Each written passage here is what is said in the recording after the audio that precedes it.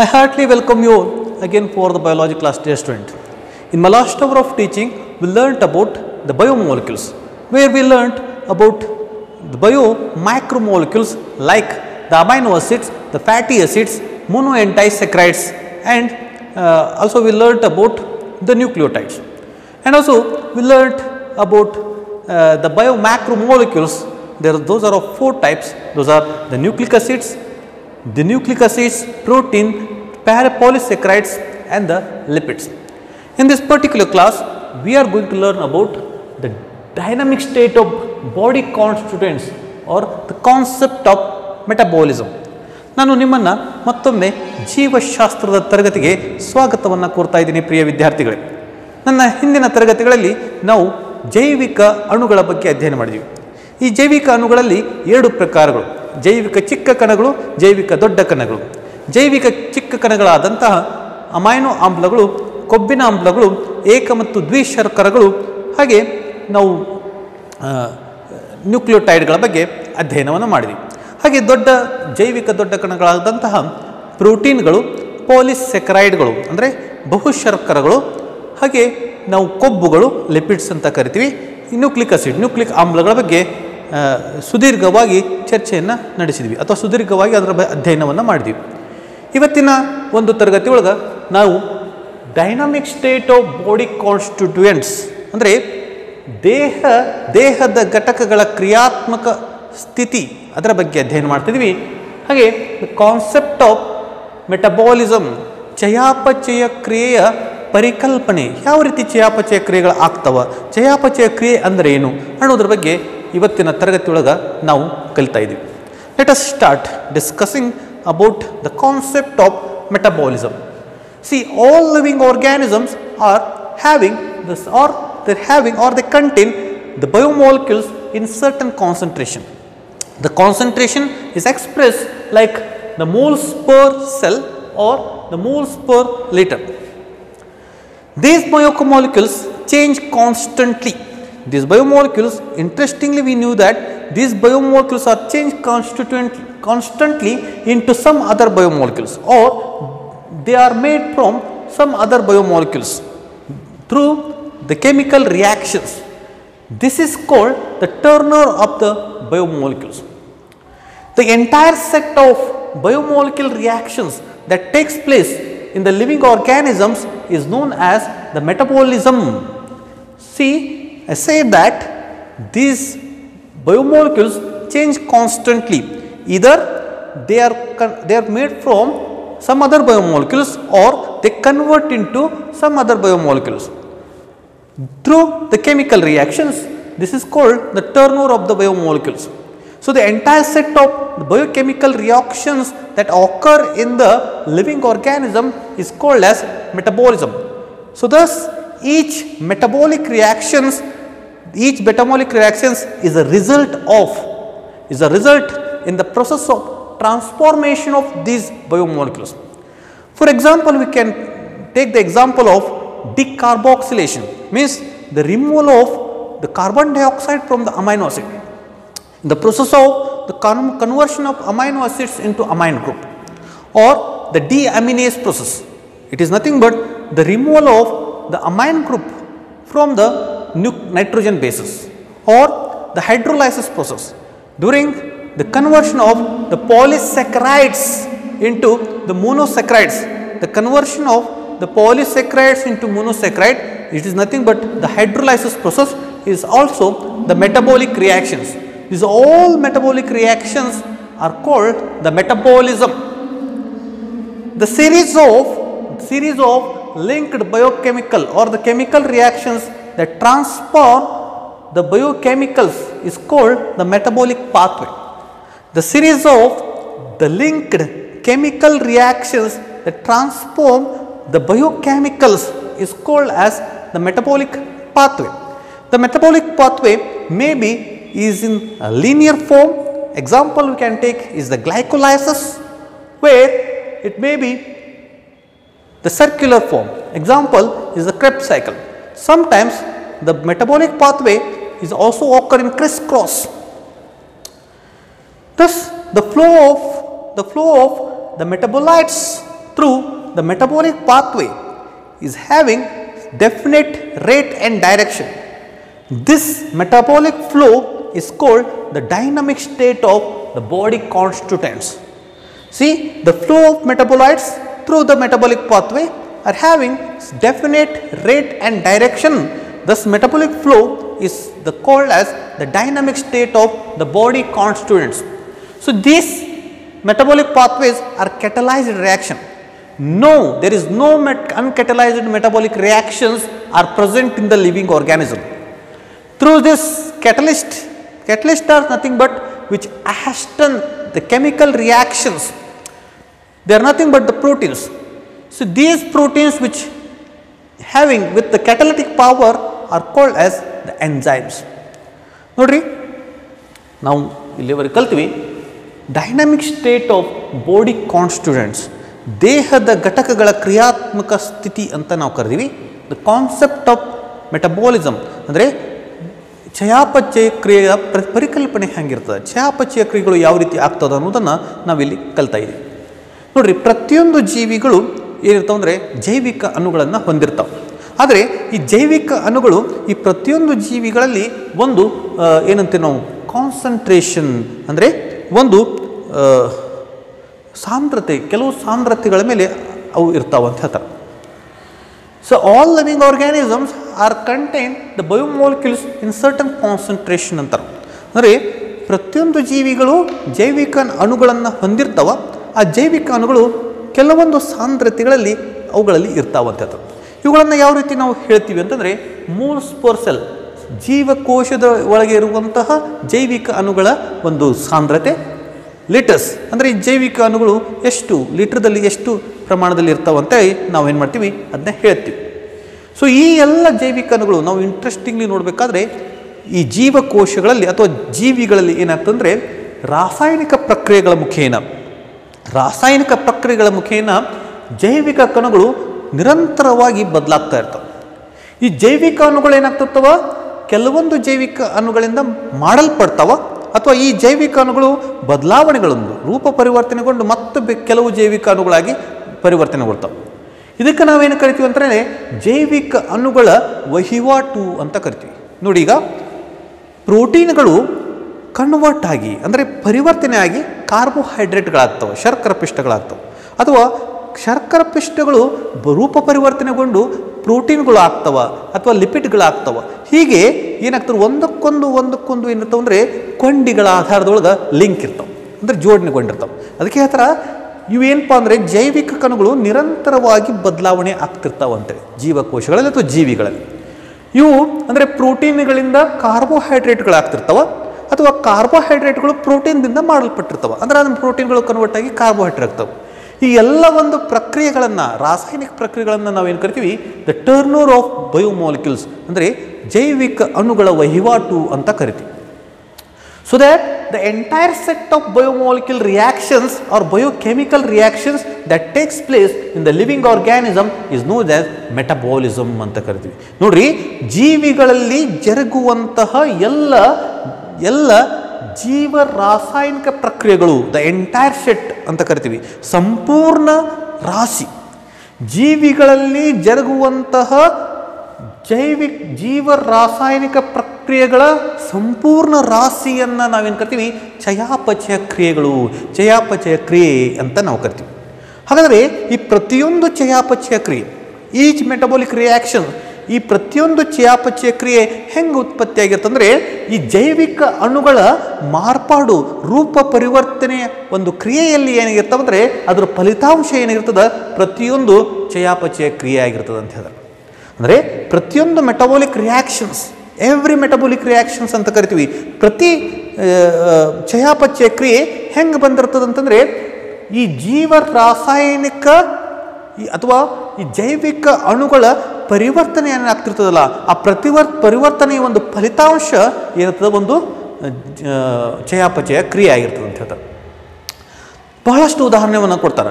ಡಿಕಾರ್ಬಾಕ್ಸಿಲೇಷನ್ ಅಂದರೆ carbon ಡೈಆಕ್ಸೈಡನ್ನು amino ಆಸಿಡ್ಗಳನ್ನು ತೆಗೆಯುವಂಥ ಒಂದು ಪ್ರಕ್ರಿಯೆ.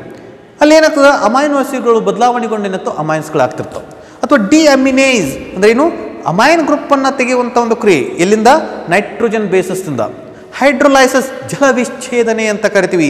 ಈ ಪಾಲಿಸ್ಯಾಕರೈಡ್ಗಳನ್ನು ನೀರು ಹಾಕಿ ಜಲವಿಚ್ಛೇದನೆ, ನೀರನ್ನು ಹಾಕಿ ಏನು ಮಾಡ್ತಾರೆ, ಒಡೆದು ಮೋನೋಸ್ಯಾಕರೈಡ್ಗಳಾಗಿ ಪರಿವರ್ತನೆ ಮಾಡುವಂಥ ಕ್ರಿಯೆ. ಇವೆಲ್ಲವೂ ಏನಾಗ್ತಾವೆ ಅಂತಂದರೆ ದೇಹದಲ್ಲಿ ಜರುಗ್ತಿರ್ತಾವೆ. ಸೊ ಇವೆಲ್ಲವಕ್ಕೆ ನಾವು ಏನು ಕರಿತೀವಿ? ಮೆಟಬಾಲಿಕ್ ರಿಯಾಕ್ಷನ್ಸ್ ಅಂತ ಕರಿತೀವಿ. ಆ ಎಲ್ಲ ಮೆಟಬಾಲಿಕ್ ರಿಯಾಕ್ಷನ್ಸನ್ನು ಒಟ್ಟುಗೂಡಿಸಿ ನಂತರ ಮೆಟಬಾಲಿಸಮ್ ಅಂತ ನಾವು ಕರಿತೀವಿ. ಆಯಿತಾ? ಎಲ್ಲ ಚಯಾಪಚಯ ಪ್ರಕ್ರಿಯೆಗಳನ್ನು ಒಟ್ಟುಗೂಡಿಸಿ ನಂತರ ಚಯಾಪಚಯ ಕ್ರಿಯೆ ಅಂತ ನಾವು ಕರಿತೀವಿ. So series of linked chemical reactions that transform the biochemicals is called as metabolic pathway. ಚಯಾಪಚಯ ಮಾರ್ಗ ಅಂತ ಕರೀತಾರೆ. ಚಯಾಪಚಯ ಮಾರ್ಗ ಅಂದ್ರೇನು? ಕೊಂಡಿ ಆಕಾರದಲ್ಲಿ ಒಂದಕ್ಕೊಂದು ಜೋಡಣೆಗೊಂಡಂಥ ರಾಸಾಯನಿಕ ಪ್ರಕ್ರಿಯೆಗಳು. ಎಲ್ಲಿ? ಜೈವಿಕ ಅಣುಗಳ ರೂಪ ಪರಿವರ್ತನೆಯಲ್ಲಿ, ಜೈವಿಕ ಅಣುಗಳ ಮಾರ್ಪಾಡಿನಲ್ಲಿ ಆಗುವಂತಹ ರಾಸಾಯನಿಕ ಪ್ರಕ್ರಿಯೆಗಳನ್ನು ಜೋಡಣೆಯಾಗಿ ಒಂದಕ್ಕೊಂದು ಜೋಡಣೆಯಾಗಿ ಏನು ಒಂದು ಮಾರ್ಗ ಇರ್ತದಲ್ಲ, ಅದಕ್ಕೇನು ಕರಿತೀವಿ ನಾವು? ಚಯಾಪಚಯ ಮಾರ್ಗ ಅಂತ ಕರಿತೀವಿ. ಈ ಚಯಾಪಚಯ ಮಾರ್ಗ ಲೀನಿಯರ್, ರೇಖೀಯವಾಗಿ ಆಗ್ಬೋದು. ಉದಾಹರಣೆ ಕೊಡಬೇಕಾದ್ರೆ ಗ್ಲೈಕೋಲೈಸಿಸ್ ಅಂತ ಕೊಡ್ತಾರೆ, ಅಥವಾ ವೃತ್ತಾಕಾರದಲ್ಲಿ ಆಗ್ಬೋದು. ಅದಕ್ಕೆ ವೃತ್ತಾಕಾರದ ಚಯಾಪಚಯ ಮಾರ್ಗ ಅಂತ ಕರೀತಾರೆ. ಸರ್ಕ್ಯುಲರ್ ಮೆಟಬಾಲಿಕ್ ಪಾತ್ವೇ ಅಂತ ಕರೀತಾರೆ. ಎಲ್ಲಿ ಆಗ್ತದೆ? ಕ್ರೆಬ್ಸ್ ಸೈಕಲ್ದಲ್ಲಿ ಆಗ್ತದೆ. ಹಾಗೆ ಲೀನಿಯರ್ ಮೆಟಬಾಲಿಕ್ ಪಾತ್ವೇ, ರೇಖೀಯ ಚಯಾಪಚಯ ಮಾರ್ಗ ಅಂತ ಕರೀತಾರೆ. ಎಲ್ಲಿ ಆಗ್ತದೆ? ಗ್ಲೈಕೋಲೈಸಿಸ್ದಲ್ಲಿ ಆಗ್ತದೆ. ಗ್ಲೈಕೋಲೈಸಿಸ್ದಲ್ಲಿ ಆಗ್ತದೆ ಸೀರೀಸ್ ಆಫ್ ರಿಯಾಕ್ಷನ್ಸ್ ಆಗ್ತದೆ. ಅದು ರೇಖೀಯದಲ್ಲಿ ಇರ್ತದೆ, ಒಂದಕ್ಕೊಂದು ಕೆಳಗಿರ್ತದೆ. ವೃತ್ತಾಕಾರದಲ್ಲಿ ಇರ್ತದೆ, ಕ್ರೆಬ್ಸ್ ಸೈಕಲ್. ಕೆಲವೊಂದು ಬಾರಿ ಏನಾಗ್ತಂದರೆ ಈ ಚಯಾಪಚಯ ಕ್ರಿಯೆಗಳು ಕ್ರಿಸ್ ಕ್ರಾಸ್ ಆಗಿರ್ತಾವೆ ಅಂತ ಹೇಳ್ತಾರೆ. ಕ್ರಿಸ್ ಕ್ರಾಸ್ ಅಂದರೆ ಒಂದಕ್ಕೊಂದು ವಿರುದ್ಧವಾಗಿ ನಡೀತಾ ಇರ್ತಾವೆ. ಇವೆಲ್ಲ ಎಲ್ಲಿ ಆಗ್ತಾವೆ? ದೇಹದೊಳಗೆ ಆಗ್ತಿರ್ತಾವೆ. ಹೌದಾ? ಅದಕ್ಕೆ ಏನು ಕರಿತಾವೆ ಅಂತಂದರೆ ಚಯಾಪಚಯ ಮಾರ್ಗಗಳು ಅಂತ ಕರಿತಾರೆ. ನೆಕ್ಸ್ಟ್ ನಾವು ಏನು ನೋಡ್ತೀವಿ ಅಂತಂದರೆ the flow of ಮೆಟಬಾಲೈಟ್ಸ್ through metabolic pathway are having definite rate and direction. ನೋಡ್ರಿ, ಈ ಚಯಾಪಚಯ ಕ್ರಿಯೆಗಳಲ್ಲಿ ಉತ್ಪತ್ತಿಯಾಗುವಂತಹ ಉತ್ಪನ್ನಗಳು, ಅದರ ಒಂದು ದರ ಹೆಂಗಿರುತ್ತಂದರೆ ಅವೆಲ್ಲ ಒಂದು ನಿರ್ದಿಷ್ಟ ದರ ಮತ್ತು ಗುರಿಯನ್ನು ಹೊಂದಿರ್ತಾವೆ ಅಂತ ಹೇಳ್ತಾರೆ. ಅಂದರೆ ಈ ಚಯಾಪಚಯ ಕ್ರಿಯೆಯಲ್ಲಿ ಉತ್ಪತ್ತಿಯಾಗುವಂತಹ ಉತ್ಪನ್ನಗಳ ಒಂದು ಏನು ಫ್ಲೋ ಅಂತ ಕರಿತೀವಲ್ಲ, ಅದು ನಿರ್ದಿಷ್ಟ ದರ ಮತ್ತು ಗುರಿಯನ್ನು ಹೊಂದಿರ್ತದೆ. ಈ ಒಂದು ಮೆಟಾಬಾಲಿಕ್ ಫ್ಲೋ ಅಂದ್ರೇನು? ಚಯಾಪಚಯ ಉತ್ಪನ್ನದ ಒಂದು ಹರಿವು ಏನಿರ್ತದಲ್ಲ, ಅದಕ್ಕೆ ನಾವೇನು ಕರಿತೀವಿ? Dynamic state of body constituent, ದೇಹದ ಘಟಕಗಳ ಕ್ರಿಯಾತ್ಮಕ ಸ್ಥಿತಿ ಅಂತ ನಾವು ಕರಿತೀವಿ. ಏನು ಹೇಳ್ತೀರಿ? ಈ ಮೆಟಾಬಾಲಿಕ್ ಚಯಾಪಚಯ ಕ್ರಿಯೆಗಳಲ್ಲಿ ಏನಾಗ್ತವೆ? ಕೆಲವೊಂದು ಉತ್ಪನ್ನಗಳಾಗ್ತವೆ. ಆ ಉತ್ಪನ್ನದ ಹರಿವು ಏನಿರ್ತದೆ ಅದು ಒಂದು ನಿರ್ದಿಷ್ಟವಾದ ಗುರಿ ಮತ್ತು ದರವನ್ನು ಹೊಂದಿರ್ತದೆ. ಏನು? ಈ ಚಯಾಪಚಯ ಮಾರ್ಗಗಳ ಮುಖೇನ ಉತ್ಪತ್ತಿಯಾಗುವಂಥ ಮೆಟಬೊಲೈಟ್ಸ್ ಉತ್ಪನ್ನಗಳು, ಅದರ ಹರಿವು ಒಂದು ನಿರ್ದಿಷ್ಟ ದರ ಮತ್ತು ಗುರಿಯನ್ನು ಹೊಂದಿರ್ತದೆ. ಆ ಹರಿವನ್ನು, ಈ ಚಯಾಪಚಯ ಉತ್ಪನ್ನಗಳ ಹರಿವನ್ನು ನಾವೇನು ಕರಿತೀವಿ? ದೈಹಿಕ ಘಟಕಗಳ ಅಥವಾ ದೇಹದ ಘಟಕಗಳ ಕ್ರಿಯಾತ್ಮಕ ಸ್ಥಿತಿ ಅಂತ ನಾವು ಕರಿತೀವಿ. ದೇಹದಲ್ಲಿ ಜರುಗುವಂತಹ ಎಲ್ಲ ಚಯಾಪಚಯ ಮಾರ್ಗಗಳು ಕೆಟಲೈಸ್ಡ್ ವೇಗವರ್ಧಿತ ರಿಯಾಕ್ಷನ್, ವೇಗವರ್ಧಿತ ಕ್ರಿಯೆಗಳ ಮುಖಾಂತರ ಆಗ್ತದೆ. ಸೊ ವೇಗವರ್ಧಕಗಳೇನು ಮಾಡ್ತಾವೆ ಅಂದರೆ ಈ ಒಂದು ಚಯಾಪಚಯ ಕ್ರಿಯೆಗಳನ್ನು ಮಾಡ್ತಾವೆ. ಜೀವಿಗಳಲ್ಲಿ ಯಾವುದೇ ಒಂದು ಪ್ರಕ್ರಿಯೆ ಇಂಥದಿಲ್ಲಲ್ಲ, ಅಲ್ಲಿ ಒಂದು ಕೆಟಲಿಸ್ಟ್ ಅಂದರೆ ಒಂದು ವೇಗವರ್ಧಿತ ಕೆಲಸವನ್ನು ಮಾಡ್ತದೆ. ಯಾವುದೇ there is no ಅನ್ಕೆಟಲೈಸ್ಡ್ metabolic conversion in the body of living organism ಅಂತ. ಅಂದರೆ ಪ್ರತಿಯೊಂದು ದೇಹದಲ್ಲಿ ಜರುಗುವಂತಹ ಪ್ರತಿಯೊಂದು ಚಯಾಪಚಯ ಕ್ರಿಯೆಯಲ್ಲಿ ಒಂದು ಏನಾಗ್ತದೆ? ಈ ವೇಗವರ್ಧಿತ ಏನಾಗ್ತದೆ? ಉಪಯೋಗ ಆಗಿರ್ತದೆ. So this catalyst which hasten the chemical reactions are nothing but the proteins ಅಂತ. ಅಂದರೆ ಈ ಕೆಟಲಿಸ್ಟ್ಗಳು, ಈ ವೇಗವರ್ಧಿತಗಳು ಏನು ಮಾಡ್ತಾವೆ ಅಂತಂದರೆ ಈ ರಾಸಾಯನಿಕ ಪ್ರಕ್ರಿಯೆಗಳ ವೇಗವನ್ನು ತ್ವರಿತಗತಿಯಲ್ಲಿ ಮಾಡ್ತಾವ. ಹ್ಯಾಸ್ಟನ್ನರ್ ತ್ವರಿತವಾಗಿ ಅಂತ ಕರಿತೀವಿ ನಾವು. ತ್ವರಿತಗತಿಯಲ್ಲಿ ಮಾಡ್ತಾವ, ಫಾಸ್ಟನ್ ಅಂತ ಕರಿತಾರೆ. ಅಂದರೆ ಭಾಳ ವೇಗವಾಗಿ ಅದರ ಪ್ರಕ್ರಿಯೆಯನ್ನು ಮಾಡ್ತಾವ. ಅವು ಏನಾಗಿರ್ತವೆ ಅಂದರೆ ಪ್ರೋಟೀನ್ಗಳಾಗಿರ್ತವೆ. ಯಾವ ಪ್ರೋಟೀನ್ಗಳು ಈ ವೇಗವರ್ಧಿತ ಶಕ್ತಿಯನ್ನು ಹೊಂದಿರ್ತಾವಲ್ಲ, ಅವುಗಳಿಗೆ ನಾವು ಎನ್ಸೈಮ್ಸ್ ಅಂದರೆ ಕಿಣ್ವಗಳು ಅಂತ ಕರಿತೀವಿ. ಯಾವ ಪ್ರೋಟೀನ್ ಅಂಶಗಳು ಈ ವೇಗವರ್ಧಿತ ಶಕ್ತಿಯನ್ನು ಹೊಂದಿರ್ತಾವಲ್ಲ, ಅದಕ್ಕೆ ನಾವೇನು ಕರಿತೀವಿ? ಎನ್ಸೈಮ್ಸ್ ಅಥವಾ ಕಿಣ್ವಗಳು ಅಂತ ಕರಿತೀವಿ. There are to kind of metabolic reactions. Those are called R metabolic pathway. One is called the anabolic pathway, where the smaller molecules are combined to form the complex molecule. The example is glycogenesis. In the glycogenesis, the glucose molecules are joined by the chemical bond and lead to the formation of glycogen. This glycogen is stored in the liver. So, the glycogen is reserve food molecule in case of animals. In the catabolic pathway where the larger or complex molecules are break down into form the smaller molecules and the release the energy. Example for this is glycogenolysis, means the glycogen is break down into the glucose when it is required for the body. The process is called as glycogenolysis.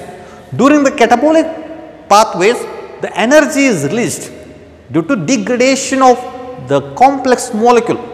This energy is trapped and stored into the chemical bonds.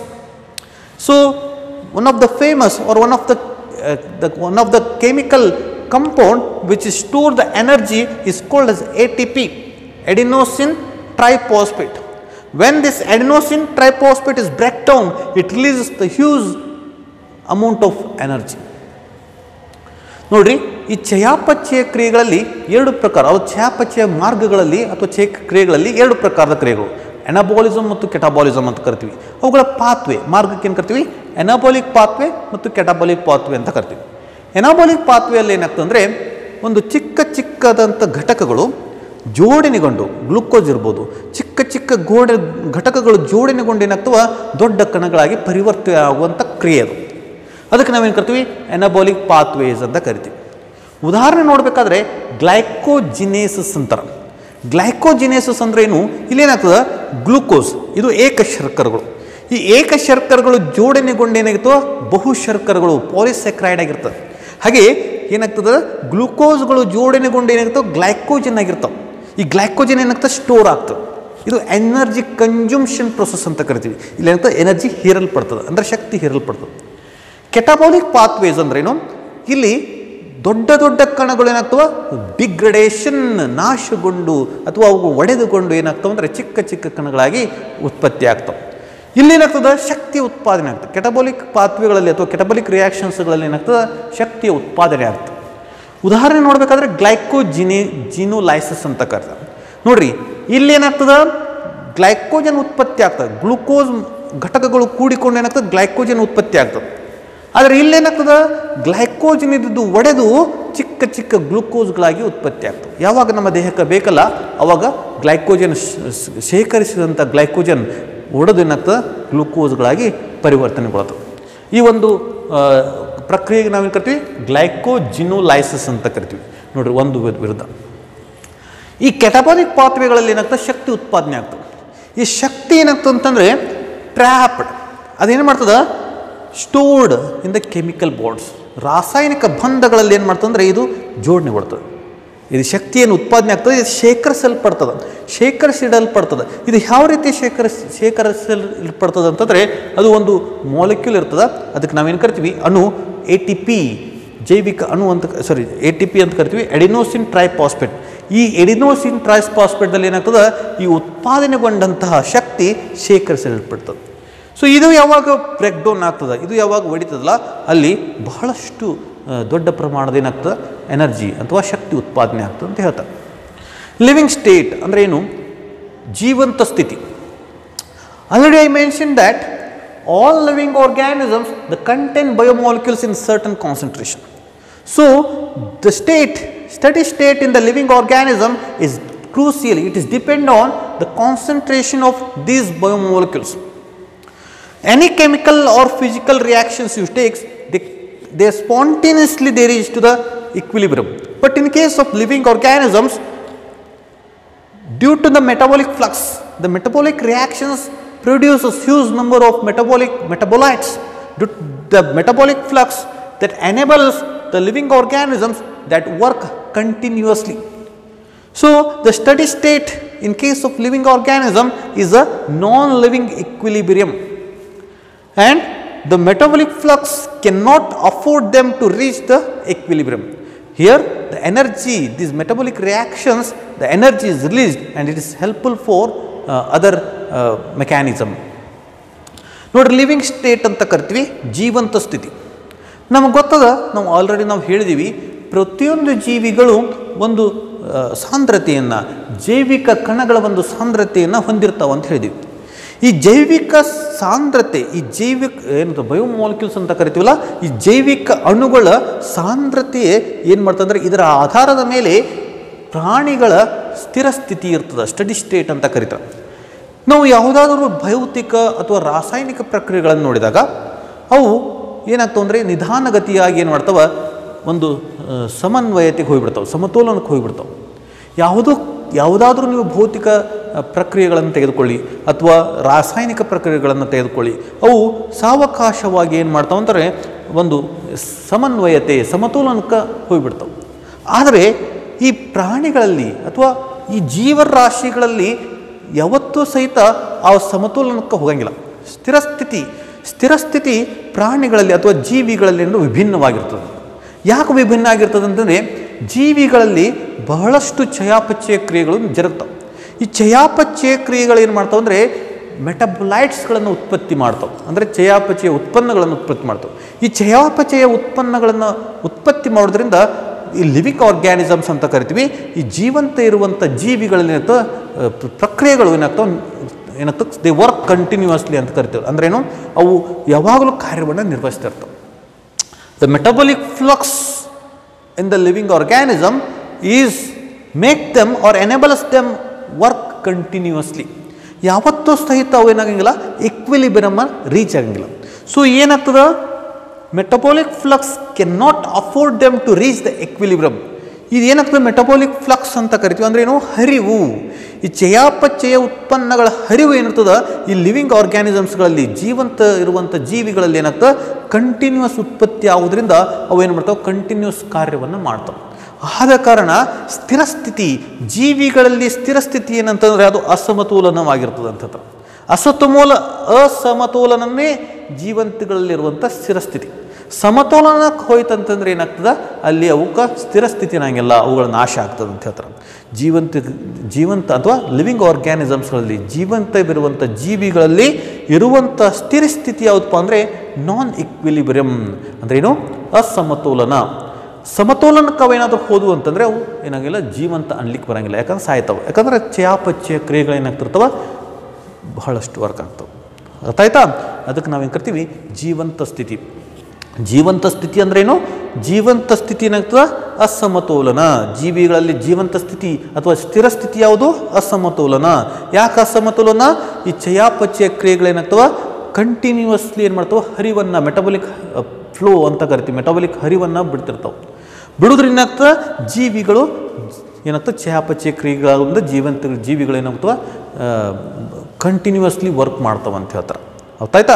ಇಲ್ಲಾದ್ರೆ ಏನಾಗ್ತದೆ, ಒಂದು ಕಡೆ ಕುಡಿದು ಅವೆಲ್ಲ ಏನಾಗಂಗಿಲ್ಲ, ಅದಕ್ಕೆ ಸ್ಥಿರ ಸ್ಥಿತಿ ಅನ್ನಂಗಿಲ್ಲ ಅಂತ ಹೇಳ್ತಾರೆ. ಆದರೆ ಹೊರಗಿನ ರಾಸಾಯನಿಕ ಮತ್ತು ಭೌತ ಪ್ರಕ್ರಿಯೆಗಳಿರ್ತಾವೆ, ಸ್ಥಿರ ಸ್ಥಿತಿಗೆ ಹೆಂಗೆ ಹೋಗ್ತಾವೆ ಅಂತಂದರೆ ಅವು ಇಕ್ವಿಲಿಬ್ರಿಯಮ್ಗೆ ಹೋದಾಗ ಅವಕ್ಕೆ ಸ್ಥಿರ ಸ್ಥಿತಿ ಅಂತ ಕರಿತೀವಿ, ಸಮತೋಲನಕ್ಕೆ ಹೋದಾಗ ಅದಕ್ಕೇನು ಕರಿತೀವಿ, ಸ್ಥಿರ ಸ್ಥಿತಿ ಅಂತ ಕರಿತೀವಿ. ಆದರೆ ಪ್ರಾಣಿಗಳಲ್ಲಿ ನಾನ್ ಇಕ್ವಿಲಿಬ್ರಿಯಮ್, ಅಸಮತೋಲನವೇ ಸ್ಥಿರ ಸ್ಥಿತಿ ಅಂತ ನಾವು ಕರಿಬೋದು.